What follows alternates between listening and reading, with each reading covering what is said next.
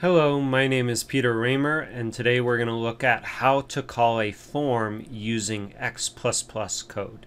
So in the past we looked at how to call a form using a menu item that was attached to a menu, and later we looked at a menu item button on a form.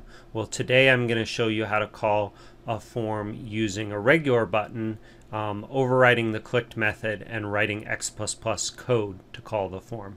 There's a few advantages, but let's show an example first, and then we can talk about those advantages.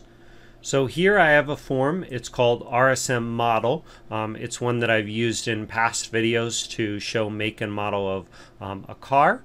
And I want to have a form, or a button rather, called the make form, where I can list other makes of cars. So in a past video I set up a menu item button, and I set the menu item name to call that form. Well, in this lesson I'm going to actually create a new button that does that. So let's start at the beginning. So if we have a form and we've got a action pane, the action pane needs a button group, and then once we have a button group we can actually add a button to that. The way we add a button to our button group is we right click on the button group, select new, and then button. So in the past we've selected menu item button. In this case we're going to select button.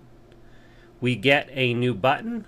I recommend you rename the button. I'm going to call it form button control make 2. Normally I wouldn't end the name of a button control with a number, but just to differentiate it from the one that I've already created. The next thing we need to do is set the text of the button so that it actually displays something. So I'll say call a form using X++ and hit enter. Once we do that, our preview pane should refresh and show our new button right here. So you can see I've already created a button that does this. I'm creating a second button now. After I have the button, I need to override the clicked method, because inherently buttons just don't do anything without a clicked method. So I can expand the button, find this methods node, right click on the methods node, and select override, and then select this method clicked. The system will then generate the code I need for this clicked method and put it into my class here. I've got my previous code for the clicked method here, so I can just even remove this just so you can see the whole thing. So this is my clicked method. If you were extending a existing Microsoft form, you'd need to extend the form first to add that button, and then you would need to use chain of command to be able to add this clicked method. But since this form was created in the same model that we're working in, we can just add that clicked method directly. Okay, now that we have our clicked method, we want to write X++ code to call another form. And the way we do that is actually pretty simply. We can just I'll copy and paste it over here, and then we'll talk through it. Alright, I'm gonna zoom in just a little bit to make it a little larger so that you can see it all. Okay, the first thing we need to do is declare a couple variables. We need to declare a variable of type args and a variable of type form run. From here we actually have two different ways that we can call a form. We can call a form directly using the form name, or we can call a form using a menu item. So I'm going to actually start with calling the form directly. And so to do that, we actually just need these few lines of code right here.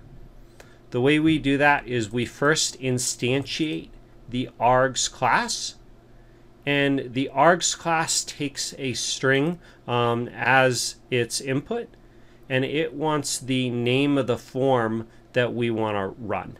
So in this case, I'm going to use this global function called form string, and then pass in the name of the form that I want open, which is called RSM make. You can replace this whatever form you're using. We definitely want to use the global function form string rather than a hard-coded string with quotes around it, because this form string will make sure that this form exists and will provide a compile time error if it doesn't, whereas a hard-coded string won't, and we'll just get an error at runtime. So now that we've passed the args constructor the name of our form that we want to run, we're going to set it to a local variable args right here. Next, we want to instantiate the form run class and pass it our args variable right here. And then we get a form run object out of it. In case you didn't know, form run is actually the base class for all forms that run. And forms are really just classes with UI elements to it. So we're really just instantiating a form run object, and by passing in an args object with the name of the form set on it, we're telling the system what form we would like to open.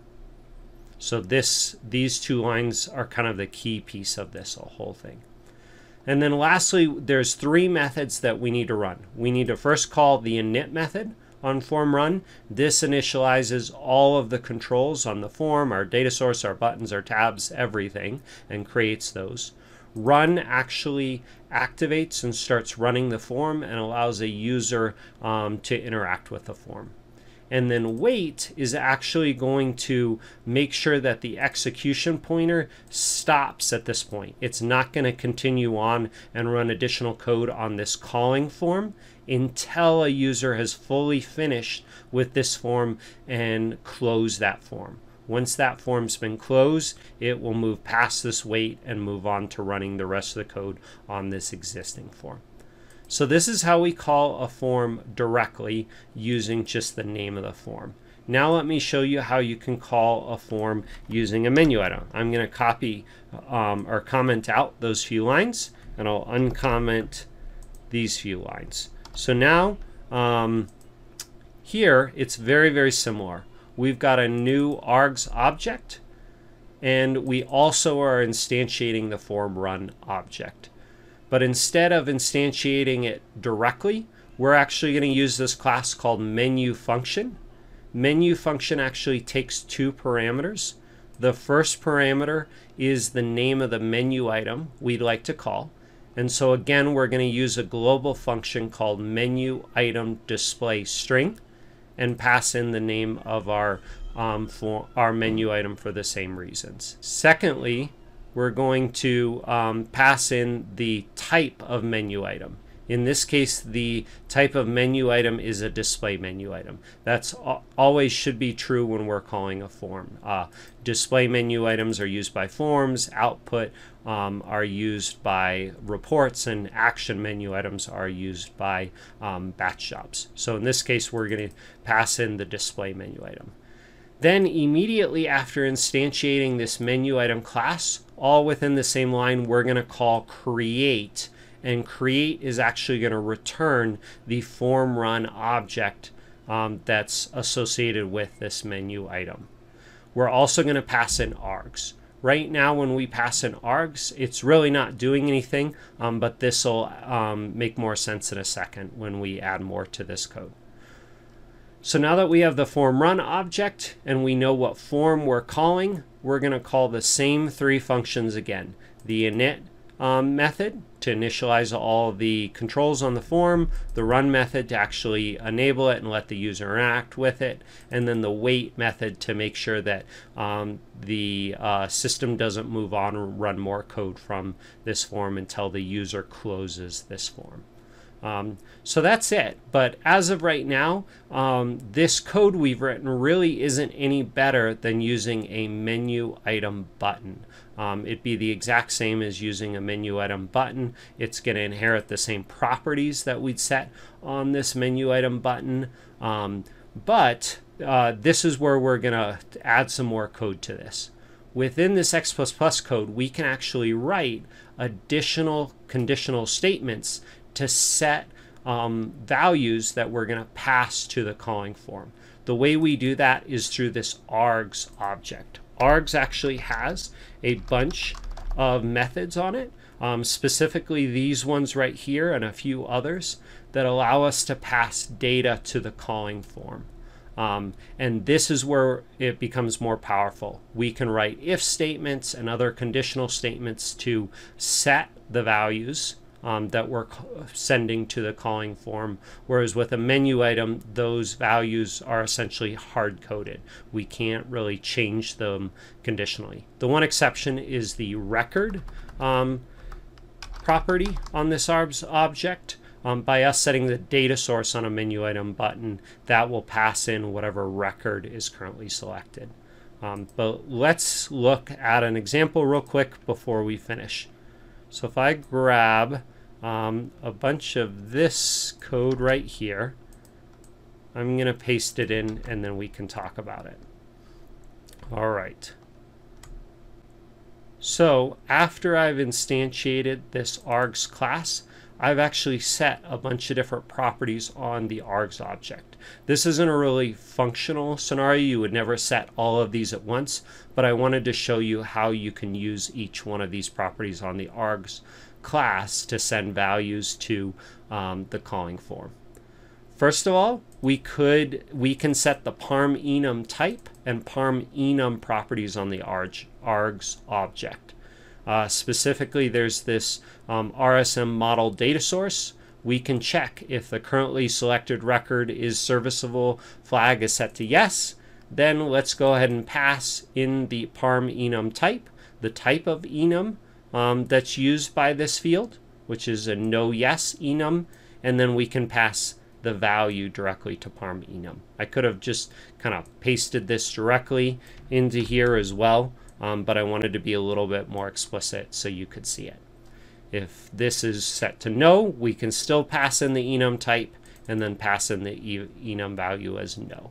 So these two properties are really used together, and you can use these to pass in the enum type and enum from one form to another form, and then you can override the init method in the calling form to read these values out and control the form. Maybe you want to filter on the data source, you want to hide and show buttons or change the caption. There's a lot of things when we pass data in. Okay, moving on to the next method. There's a parm method. The parm method takes a string argument, so we could pass in some conditional string or some string based on logic we have here. Just as an example, I'm going to pass in the model ID on the currently selected record. Again, I could read this value back out in the init method and use it to control the form. Next, we've got the .record method. This property, this method gets called by the system automatically when you have a menu item button and you've set the data source on that menu item button. But if we're calling this through code, I need to pass in the current record on the current data source into this .record method.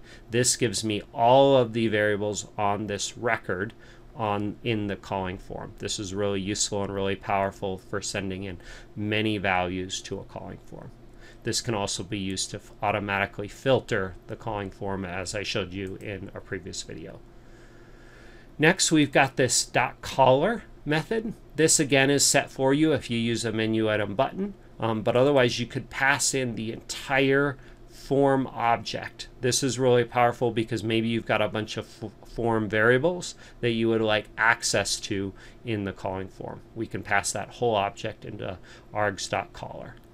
Lastly, we have args.parmObject. I'm pretty sure that the only way to use this, or that this value is set, is if you set these args object through code.